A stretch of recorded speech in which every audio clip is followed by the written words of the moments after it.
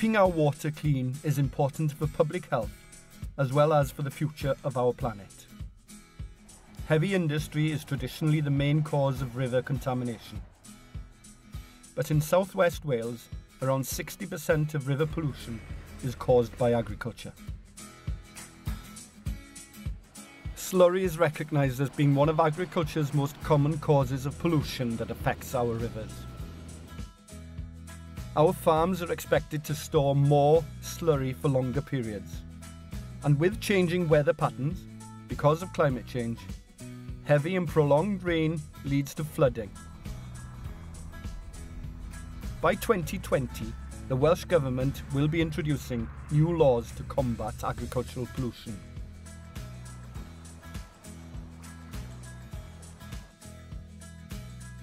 A groundbreaking scheme is responding to this challenge.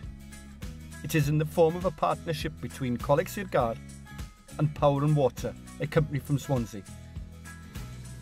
Simply put, 90% of slurry is water, and this project separates the water from the solids.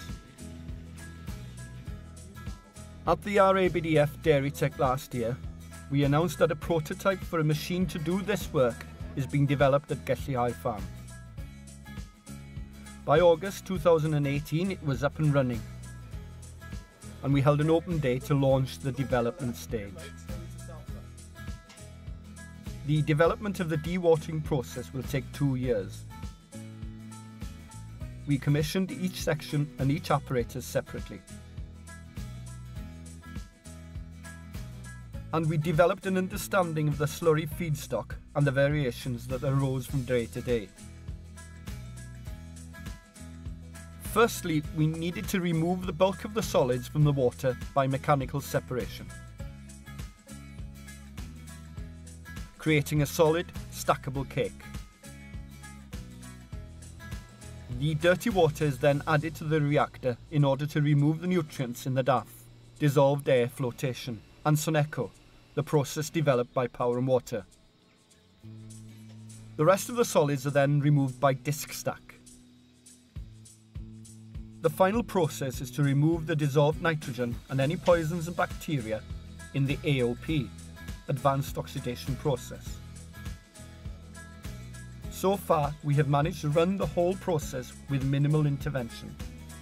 However, we need to improve the speed of the flow.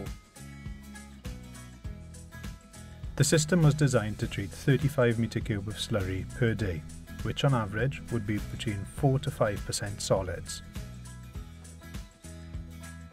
However, our findings showed that concentration levels could reach as high as 11.4% solids.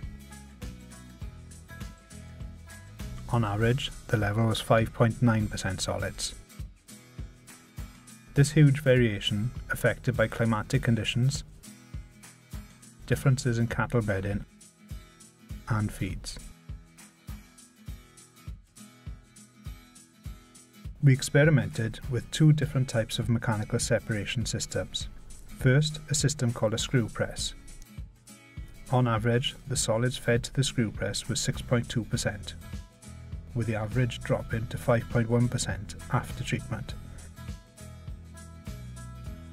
This only gives us an average removal rate of 17.1%, which is too low and creates an overloading of the downstream treatment.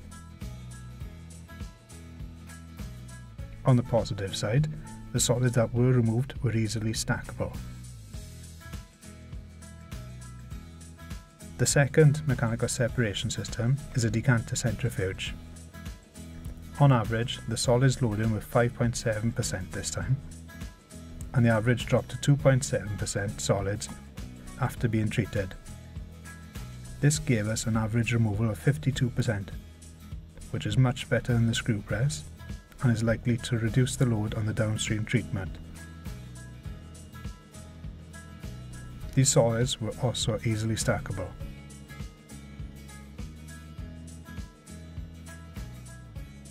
The overall results showed a positive effect on the whole system when using the decanter centrifuge as opposed to the screw press.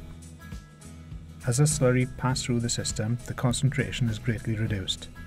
Whole plant solids removal is 99.7%, 95.8% of phosphorus 92% of nitrogen and 89% of potassium. This is a good start, but this water is not clean enough to be discharged to the river just yet.